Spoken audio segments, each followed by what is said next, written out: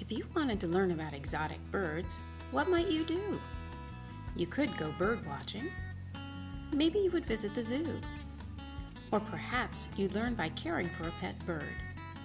These are examples of experiential learning, a theory pioneered by John Dewey. He proposed that learning can happen everywhere because experiences are everywhere. Dewey claimed that learning involves observing, doing, or living through experiences. This chart breaks down some of the essential elements of the experiential learning model. In experiential learning, learners decide the goals and what they have learned by thinking about what has taken place and their position within that process. The teacher's role is to create an environment that allows students to play a role in developing their own knowledge. In an experiential environment, teachers also help students analyze what has taken place. Immersive environments in Second Life, first-person perspective games, flying simulators, and scenario-based online tutorials.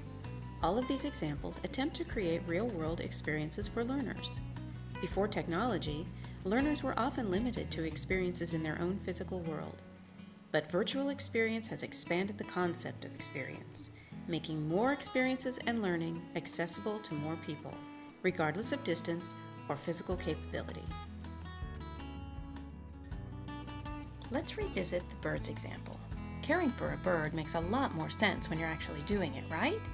And when someone more experienced shows you how to care for your pet bird and helps you understand why those techniques are important, that's situated cognition and cognitive apprenticeship. In situated cognition, knowing is inseparable from doing. In the example discussed, the knowledge of caring for a bird is best applied to actually caring for a bird. And when a master teaches the skills, it's similar to an apprenticeship. Teachers are experts or masters. They give students the opportunity to observe, engage in, invent, and discover in contexts that make sense. They model, coach, and provide scaffolding. Learners observe, apply, and gradually take on more responsibility for executing tasks within the authentic environment.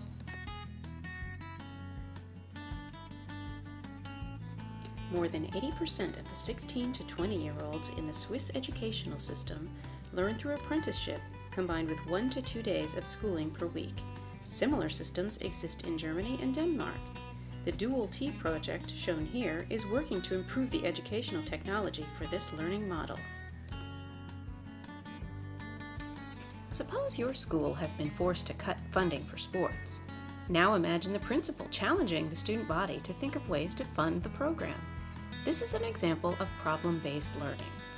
Problem-based learning, as well as project-based learning, are based on constructivism. They focus on real-life situations to encourage and facilitate learning. So what's the difference between project and problem-based? Take a look at this chart. Project-based may or may not be based on a problem. It is student-led. I think of science fairs. Problem-based is initially led by the teacher, who poses a single problem for all the students to solve. This makes me think of UIL academic competitions. Project and problem-based learning are learner-led. Students choose a path to learning and use critical thinking and collaboration to create knowledge. The teacher is a facilitator who challenges students with questions to encourage learning. Internet research, blogging, instant messaging, podcasts, videos, and social media are just a few ways students can demonstrate their learning when the project or problem-based approach is used. The iTech competition is a great example of using hands-on activities to focus individuals and groups in real-life situations. Layering in robotics makes it a good example of an instructional technology technique teachers could use to increase motivation among students to learn science and math. Let's revisit the sports funding cuts example. Imagine if students could build their funding arguments by watching debates on funding. That's what a teacher using anchored instruction might do. Anchored instruction was pioneered by the Cognition and Technology Group at Vanderbilt University. It's based on social constructivist theory and is all about situating a theme, problem, or case study and using storytelling video as a foundation. Technology is at its core. As with most of the constructivist theories, teachers using anchored instruction serve as facilitators.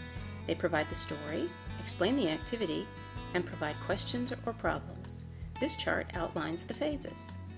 Learners in an anchored instruction observe, identify information to solve problems, and work towards solutions, relying on cooperative techniques and community.